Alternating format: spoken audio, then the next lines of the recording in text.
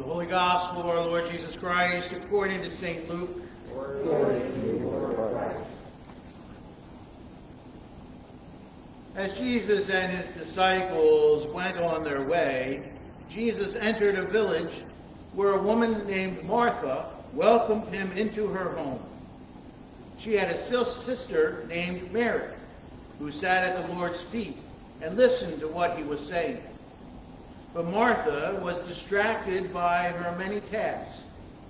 So she came to him and asked, "Lord, do you not care that my sister has left me to do all the work by myself?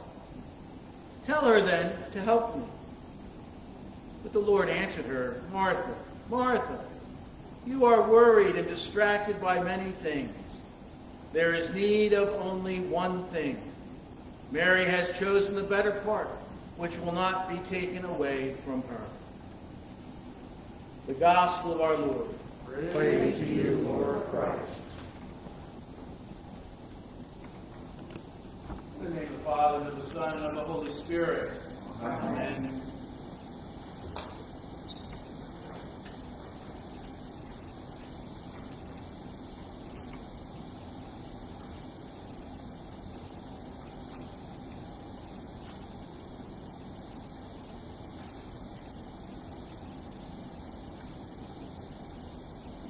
Jesus is the head of the body, the church. He is the beginning, the firstborn from the dead, so that he might come to have first place in everything.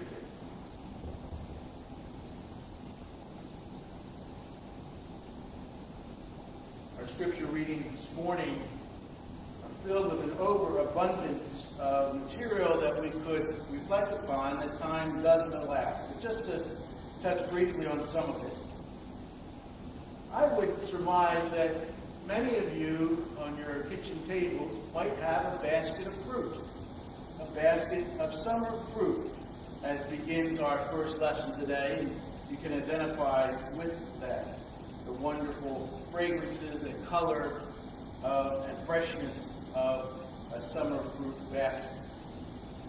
The prophet Amos lived among a group of shepherds and was a dresser of sycamore trees. So he knew and appreciated a basket of fruit more than anyone. He also knew that ripe summer fruit rots quickly. That's the warning he was giving to the privileged people of Israel. In a talk at the Faith and Politics Institute in Washington, D.C., Thomas Cahill described the prophets as inconvenient party poopers. He said, Amos is the first in a long line of Hebrew prophets who tell the people the truth, however unwelcome, about how they actually stand with God.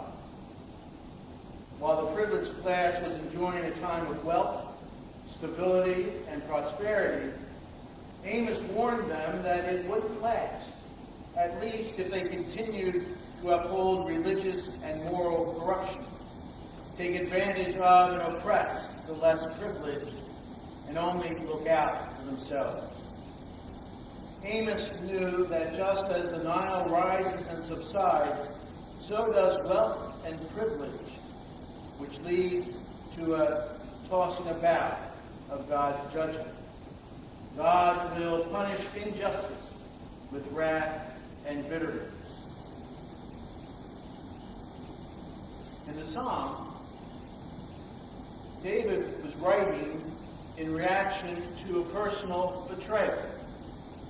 Fearing for his life in Saul's court after yet another attempted murder, David took refuge in the home of Ahimelech, the high priest. The chief herdsman informed Saul that David had taken refuge with Ahimelech and accused the priest of confederacy with a traitor. Saul responded by ordering Doeg himself to kill all the priests. David was clearly angry and wrote his reaction in this psalm, Psalm 52. But besides anger and despair, in the midst of all of his sorrows, David also finds joy. He triumphs and rejoices, full of life like a green olive tree, and gives thanks. He writes his anger into his song, blasting those who betray and mock. But David also uses his individual circumstance as an illustration of choices that we make every day. One can take refuge in God or in riches of power and wealth. For individuals or nations, the choice to live with God will make us give thanks and rejoice. In the epistle, in his letter to the Colossians, Paul addresses rumors of heresy by reminding these new Christians of the basics of their faith. Christ is central, and Paul knows that if the Colossians understand who Christ was and what his mission and purpose were, then they will have a firm theological footing on which to deal with real-life temptations and conflict. Christ will bring unity between people and between humanity and creation and God. And in the gospel, we have the story of Mary and Martha, which brings up a question of identity and roles. Martha accuses Mary not only of not helping to serve dinner, but for sitting at Jesus' feet. Women were not permitted to receive religious instruction under the rabbinical law, but some nevertheless persisted. By sitting at Jesus' feet, listening to his teachings, Mary demonstrated bravery in transgressing the deep-seated prohibition of women in the role of the disciple. Both Mary and Martha are disciples.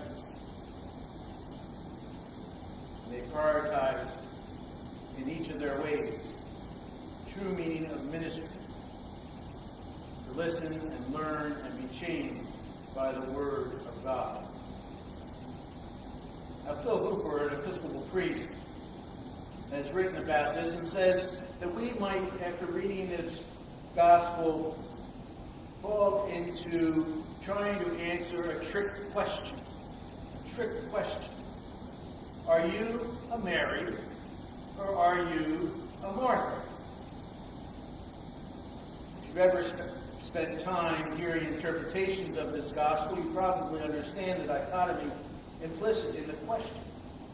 Martha, we often say, is the active one, rushing around, busying herself with the demanding practicalities of life. Mary, on the other hand, is the contemplative one, resting attentively at Jesus' feet, engaged in a more conventionally prayerful, intellectual encounter with her Lord. Two sisters, two followers of Jesus, and we are told two diverging possibilities for discipleship, with Mary's prayerful receptivity being the better part, and therefore the one to which we are taught to aspire. And so when we hear Luke's gospel in this story today, we might ask ourselves, which one are you, Martha or Mary? Busy or mindful? Striving or tranquil? Perhaps as you hear the question, you can already feel the pressure of having the right answer, of measuring up, of choosing that better part. But before you get too lost in all of that, remember what was said at the outset. It's a trick question. It's a false choice. It is false quite simply because it is not the choice that Jesus, by way of this test, asks us to make. Jesus is not pitting the sisters against one another, nor is he creating a hierarchy of modes of discipleship. The dichotomies that we read into the text are our own fabrications, born of our own desire to render the world intelligible through categories and labels. We do this all the time, in ways both benign, like the roles we take in a group of friends, and also destructive, like the stereotypes that continue to harm people at the margins. This is not Jesus' agenda. When he tells Martha that Mary has chosen the better part, he is not challenging Martha's personality, nor is he even rejecting Martha's present busyness, but is instead gently calling her back to the fullness of herself, reminding her of both the ground of her being and the teleos, the purposeful endpoint of all of this good, hard, and necessary work, namely himself. Martha lives and serves, as we all do, in the name of Jesus, the one who has knocked upon her door and who now abides in the midst of her activities. It is his holy name that imbues her practical work with luminous significance. The cooking and the cleaning and the mending and the tending of small daily things. All of this holds the possibility of divine inbreaking, but only when those things are done in mindfulness of God's ever-present love.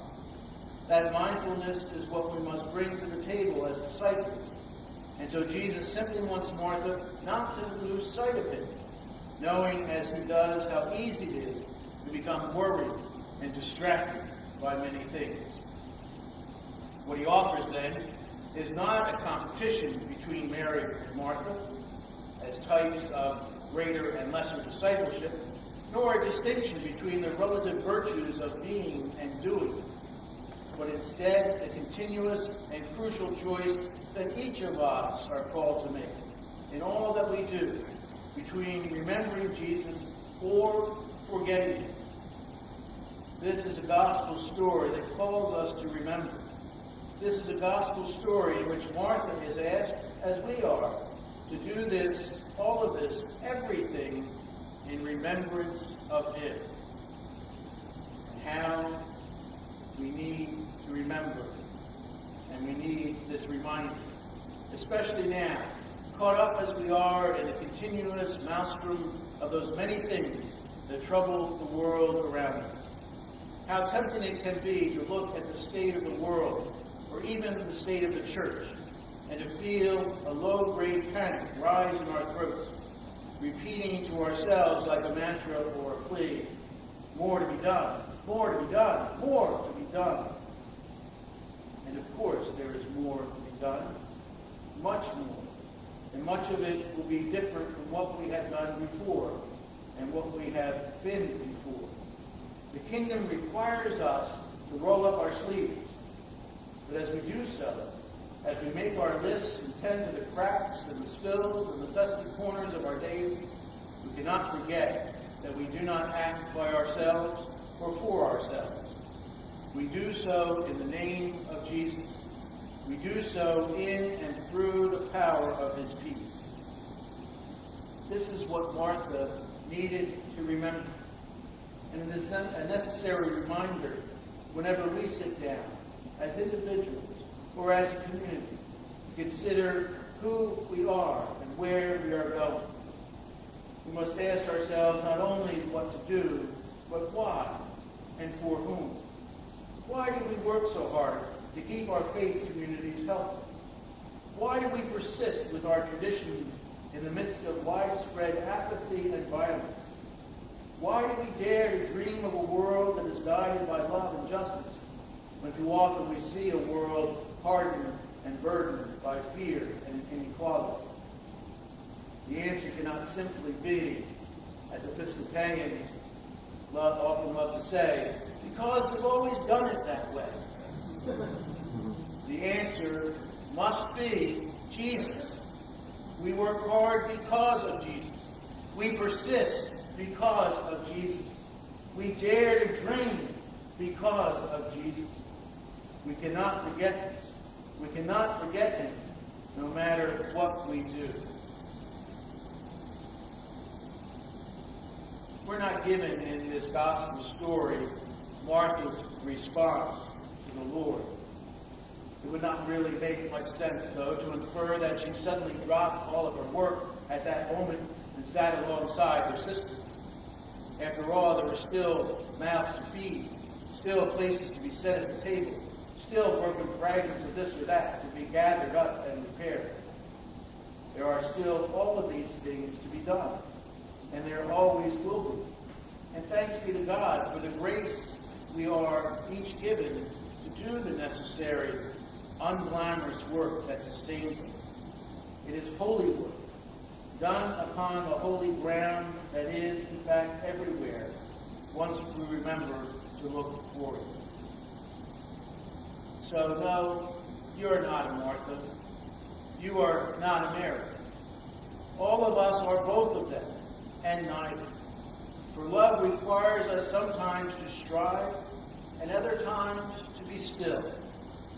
They are not separate paths, but merely the varied landscape of a single way back home. You are a follower of Jesus. You are a servant of Jesus. You are a lover of Jesus. That is not a trick question. Jesus is the head of the body, the church. He is the beginning, the firstborn from the dead, so that he might come to have first place in everything. Amen.